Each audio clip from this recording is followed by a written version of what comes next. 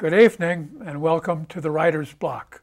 I'm your host, John Ronan, and as you know now, because we are in our 30th season, I interview writers about their craft, what they're working on, what they've accomplished in the past, what they're planning for the future. It's a broader net than just writers, however. We have had on sculptors, musicians, actors. If you have an idea for an artist of any stripe who might be a good guest for the Writer's Block, watch for our address at the end of the show. We'd love to get your suggestions. I also want to remind you that the Writer's Block and all the other original programming produced here at Studio 1623 is a result of cable access television. Don't be suckered in by those dish ads and other ways to get your television content. You stick with cable and the Writer's Block. Thank you. I'm very happy to say tonight we have a revisiting guest who is a writer and a very well-known naturalist writer specializing in birds. He is Christopher Leahy. You may know that name from Cape Ann speeches he's delivered, or if you're a member of the Audubon Society, from associating him with the Society. For him, he worked for many years.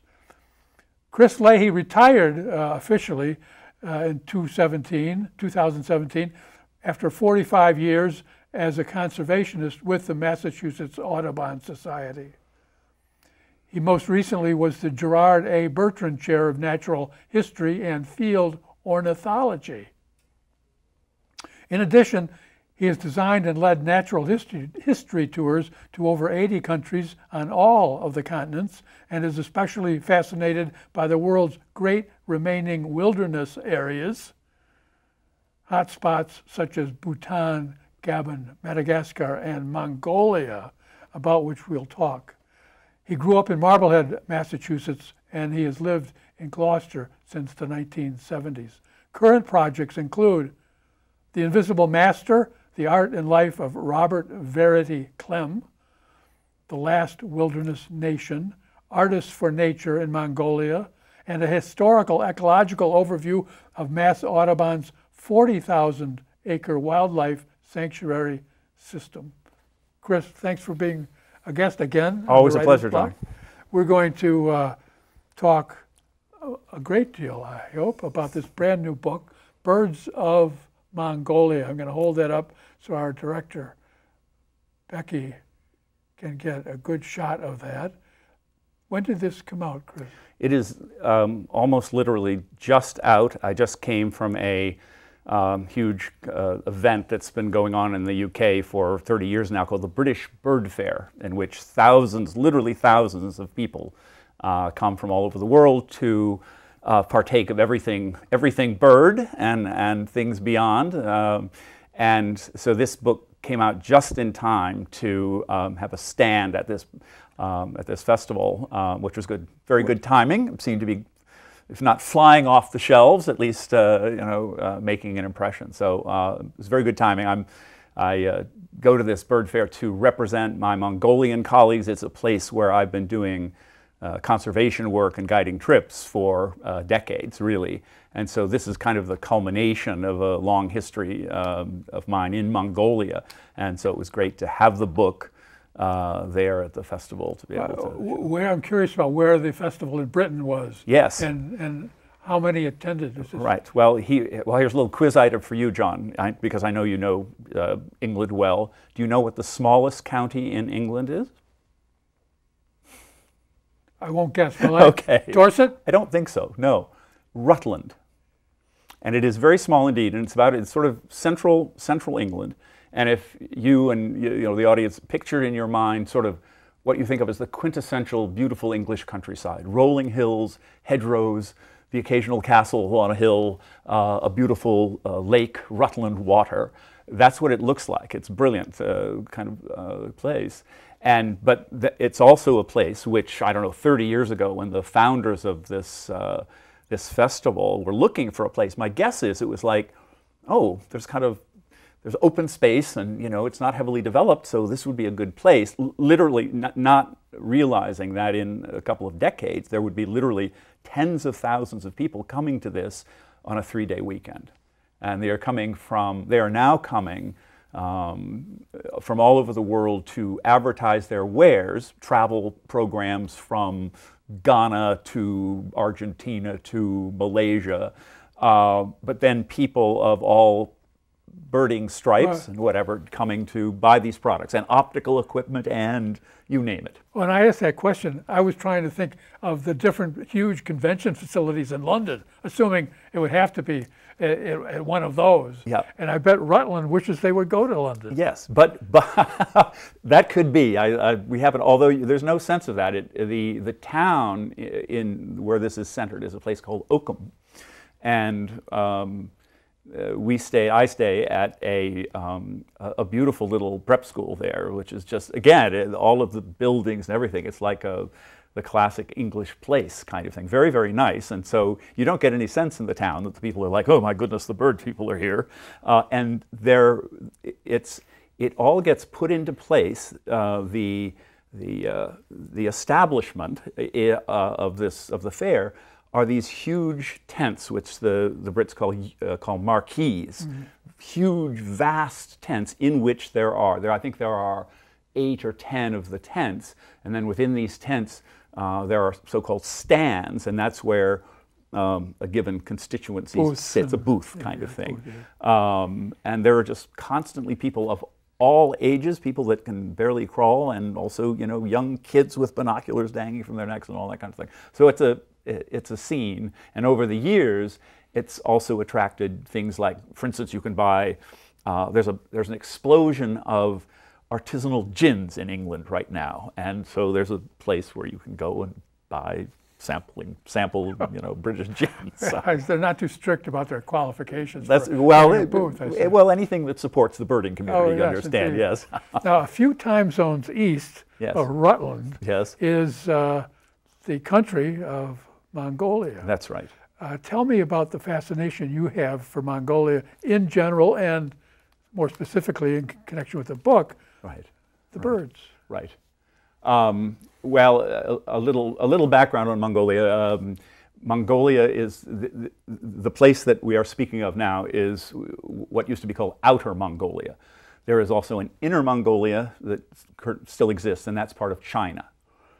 Mongolia, again, the country we're talking about, is sandwiched inconveniently, in some cases, between Russia to the north and China to the south. And in the 1920s, Mongolia became the second communist country in the world because they sought protection, quote unquote, from the then Soviet Union against China, which of course has long been their great enemy. Genghis Khan was the homeboy from Mongolia, and that's what the Great Wall is all about, and that kind of thing. In any case, Mongolia was under the Soviets until the early 90s, when with glasnost and perestroika and things started to fall apart in the Soviet Union, they saw their chance, declared their independence, and they are now a parliamentary democracy with a market economy and doing quite well. So, and that's all by way of sort of general background, but it also has to do with how I got there, which was in 1982. I was scouting. We were invited by the then Soviet Union, which were looking for US dollars in those days, this is Brezhnev time, to investigate some of these strictly protected reserves in the Soviet Union that nobody at that point, no foreigners were allowed into. And that's a whole story unto itself. But in any case, we traveled all over the vast country, and we of course wanted to go to places that would normally be off limits to foreigners, because we were going to wilderness areas and things where installations might be housed and stuff. So even though we had bona fides excellent from Moscow, we'd get to these places in the boonies, and the locals would be like, well, who are these guys really, and so they would just, no, I'm sorry, you are not allowed to go here. So, but our in-tourist guide sort of took our part. She liked what we were doing, and so if they turned us down on something, she'd always bargain with them to get something else. So we're at Lake Baikal, and my Russian ornithologist friends would say, well, you must go here, and this wonderful lake here that you must see, and blah, blah, blah. So we're all keyed up to do that, and when we got to Irkutsk, it was like, no, you can't do it. So Irkutsk. Irkutsk, yes, the big city on Lake Baikal. Yeah. Quite a nice place, or at least it was in the last time I was there, it was, I don't know, 85 or something. So anyway, so our in-tourist guide, she came, we're licking our wounds, and she came and said, well, I'm sorry that this was a disappointment and you couldn't do what you wanted to do, but how would you like to go to Mongolia? So I'm like, oh, yes, please. And what years ago? This is 1982. I mean, this is before anybody went to Mongolia, believe me. So we got on. In those days, you flew, in the Soviet Union, you flew most places by night because they didn't want you to see installation, you know. And so we flew at 3 in the morning to Ulaanbaatar, which is the capital of Mongolia. Aeroflot special? What's that? Aeroflot well, special? whether it was an army plane or I can't remember. And so we went, we spent maybe a week. You couldn't do much then because of, again, restrictions, and they told us a lot of silly things. During that initial week, yes, did you birdwatch? Well, yeah. I mean, that's what it was all about. It was like, oh, originally that was the purpose. Well, that was the purpose of visiting the Soviet Union, and the opportunity to go to Mongolia was, yes, it was culturally interesting, and like, I mean, no gringos had been to Mongolia, so it was like, that was exciting. But no, the purpose was to scout it as a potential birdwatching venue kind of thing, which we did to the best of our ability, and we saw some very interesting things. And I'm sure the group wasn't deeply steeped in the Mongolian birds at that point. Again, I didn't have a group with me at this point. This was just me and a Russian-speaking colleague, because we were just scouting in the Soviet Union. Okay. So this was all a scouting trip. So I ended up, I think, the year later, 2 years later, something like that, doing a trip that was largely in Russia, what's now in Russia, and with a short leg in Mongolia, because you couldn't get around much. So, to make a long story not too much longer, I didn't go back because you couldn't do very much. But in the 90s, when things opened up, after the bloodless revolution, I was invited. There weren't many Americans or Westerners who knew much about Mongolia, and there were Mongolians, including Mongolian Americans, who wanted to go to Mongolia and develop the country in a positive way, not not exploiting the resources, of which there are many, but doing a good thing. So I ended up going back to develop a travel program based on natural history, birds, and that kind of thing. And you did that. Yep. And then how many groups have you led to Mongolia since then? Oh, well, I've been back since the early 90s, since 1993, 94. I've been back pretty much annually, and sometimes more than annually. So you do the math, I don't know, 20 times or something like that. And sometimes going and exploring. One of my demands was that for coming back was that I would be allowed to travel all over the country and scout it, because nobody knew. I mean, you knew what the basic geography was, but in terms of bird watching, and it's an amazing country. It is the least populated sovereign nation in the world. 3 million people in an area the size of Western Europe.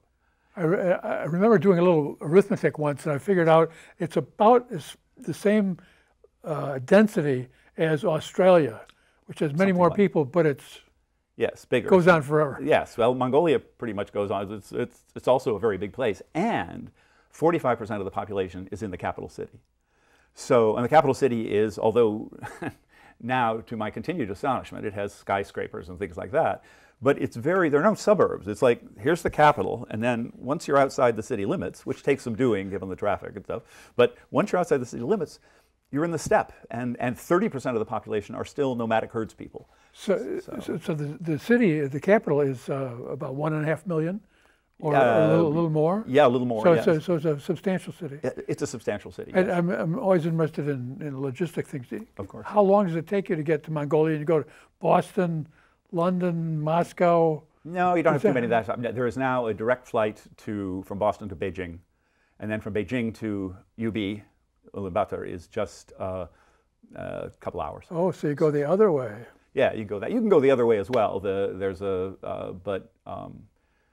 And so that's 15 hours, 16 hours. Yeah, something like that. And taking groups, I'll often, if people have not been to China, I'll often suggest spending, 2 or 3 nights in Beijing and seeing the Great Wall and the Forbidden City, which are very much worth doing, and to observe the great difference between the feeling of the Han Chinese culture in China and the Mongolian culture, which are just very, very different, very different feel. I take it you have a love affair with Mongolia, and not just the Mongolian birds, but the culture and the fact that it sounds like it has not been swept up into the detritus of the 21st century. Exactly, yes.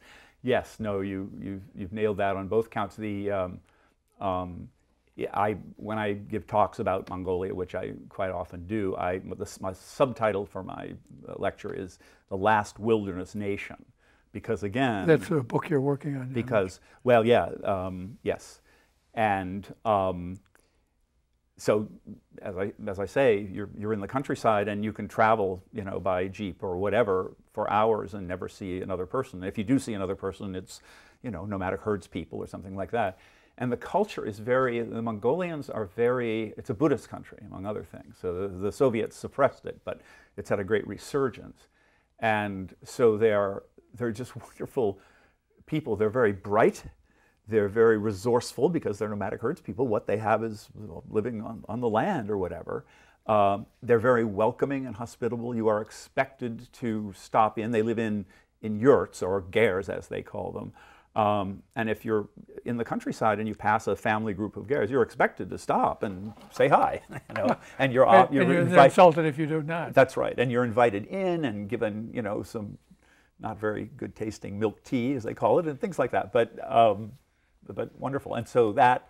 So I now have many friends there, and it's just a wonderful culture. And no, go ahead. I was just going to say that the Soviets they did some bad things. They destroyed hundreds of monasteries and killed monks and nasty stuff. But they brought in modern medical care.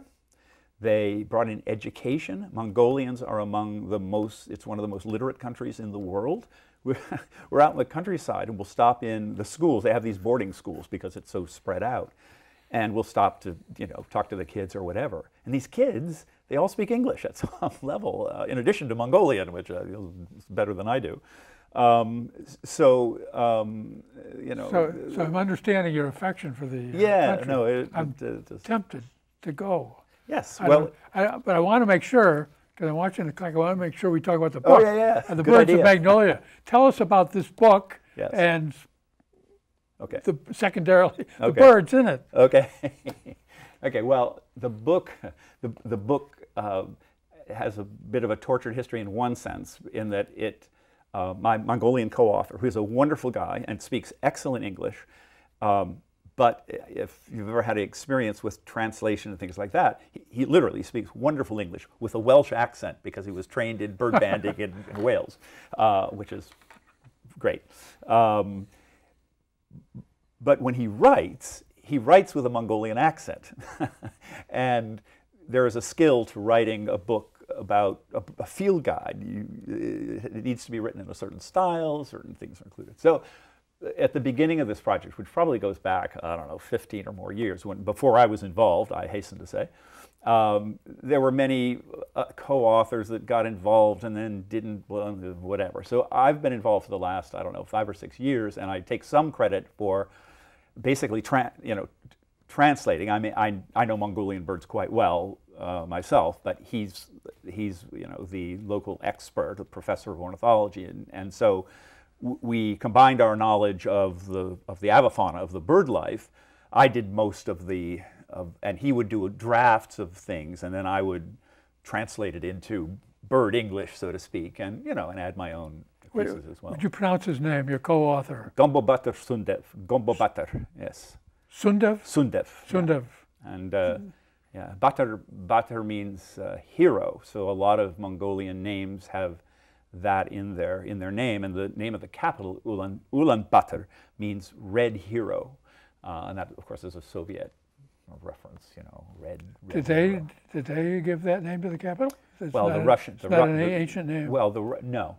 I mean, hero Batar is like I say, a common name. So it was a way of combining you know, a honorific, a Mongolian honorific with the Russian flavor kind of thing. But I know this is a traditional film bird guide. It covers, I'm reading from a review here, 503 species. It has many, many, many, countless illustrations, and gives a summary of identification, voice, habitat, behavior, status, and, where appropriate, conservation and taxonomy. I don't know if we had to open it up and show, because all the pages are set up pretty much in the same way. So you have illustrations on one side. See if and then on the other side Becky can show this. Yeah, go ahead. This on the left side, the text side is all of those things you just mentioned. That talks about how do you identify this bird, and then its status, how common it is. In reference to the birds you see on the facing page. Exactly. And then there's a map, a color-coded map, that shows you the distribution. Like if you can see the green map at the very top, that means that whatever species is there is pretty universal, but is also there all year round, et cetera. So they're coded. What is the width, east to west of Mongolia? Oh my God. and north south? That's a good question, which I'm not sure I know the exact answer to. I mean, I know that, you know, the area in general is like the size of Western Europe, is a little bit bigger than Alaska, something like that. What the length is, it must be, I mean, you know, hundreds of miles, whether it's, I don't know, from, you know, 1,000, 1,100, 1,200 miles east to west? I would guess it's more like, again, somebody's going to call up and say, no, you're totally wrong, but like it's more like 1,000 by 600 or something like that. But it's a long, it's a 2-hour plane ride in a jet to cover about 2/3 of the country north to south or something like that. So not a small place.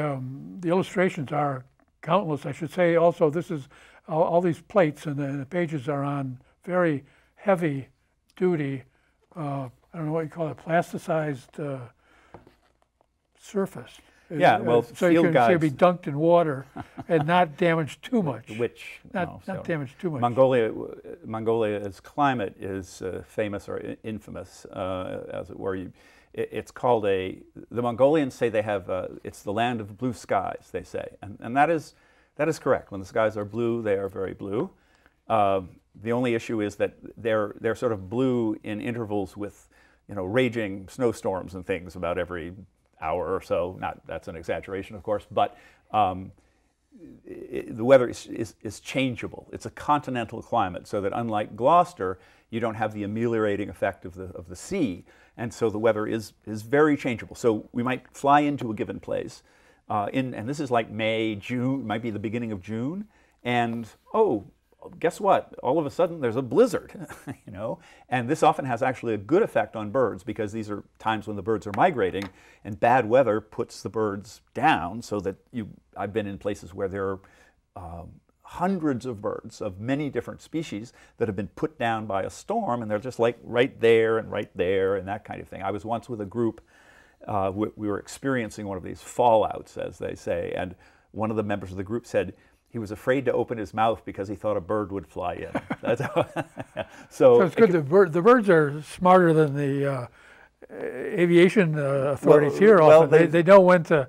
Well, they've been doing this for flights. a long time. Yeah. That kind of stuff. But then, you know, in the next 2 hours or something, the snow melts, the wildflowers, the spring wildflowers are blooming, and so you know, sort of good news, bad news. But that's another interesting aspect of Mongolia. Do you time most of your visits for spring or summer? Yes. Well, there's several different things. One of the things we should talk about, in addition to the birds, is that people, even people who are fairly knowledgeable about natural history and even birds in Mongolia, don't realize is that it's also one of the most amazing countries, temperate zone countries, for large mammals. It has the largest. This is not Mongolia, but it has the largest herds of hoofed mammals outside of Africa. So there are herds of millions of gazelles in eastern Mongolia. People are like, really? And there are 2 other species of gazelles. It has bighorn Argali sheep with the biggest horns of any of those sheep in the world, Siberian ibex, the largest concentrations of snow leopards in the world. I was going to say, what preys on these? Yes. There must be gotta be big cats. And wolves. Wolves used to be, we would see wolves on every trip. The herders are not too crazy about the wolves, so they're declining a bit, but they're still quite common. So yeah, you brought two other books. I'm going to leave Magnolia for a second. Okay. And Magnolia. I want to make sure we get. Yes, did I say that? Did I say Magnolia? You did. These are titled "Tigers, Artists for Nature in India," and "Treasures of the Forgotten Forest." Tell me about these books. Okay. And why you brought them. Okay. We have 2 minutes. Okay. 2 minutes. This is another project I'm working on. This is a Dutch organization, very interesting, called the Artists for Nature Foundation. And what they do is they identify a place in the world that needs conservation attention. Okay. And they assemble some of the best nature artists in the world, go to this place, and then they paint it, draw it, sculpt it, or whatever, produce a very high-end book like this. Like the Tigers book. Like this Tigers book, or the other one that you're holding, which is... Oh, these are both by the same organization? The same organization. Okay, I will hold up, after Tigers, I will now hold up Treasures of the Forgotten Forest with a beautiful... Peru and Ecuador, and looks so like you can see the quality of the art, etc. So I'm working with these folks to do a project like this in Mongolia next spring. So that's why I brought these along. So there'll be a book, there'll be an exhibit, and the purpose in Mongolia is to raise a major endowment, $10+ million, to support the national park system, which is a project I've been working on for some years with others. Does Mongolia have signs of being overridden yet by tourism or capitalism? No. Well, in terms of the second part of that, Mongolia has some of the largest reserves of mineral resources in the world. Gold, coal, rare earths, copper, etc. So the good news is that the Mongolians are they're people of the land. So they don't want their land messed up. And so they have been very strict and firm with their legislators in the parliament to, okay, and it's a small population, so they don't have enough people to, do the necessary sort of mining. So also their democracy can function like a real democracy, like a little state like Vermont does. For instance, the people know the legislators and they're responsive. That's and right. There's a real representative feel to it. There is. I mean, not that everybody agrees about everything, but there's a very strong agreement that they don't want to mess up the country and they don't want to give away the country's wealth to people who want to come in and help them develop. So there's great potential there to develop in the right way.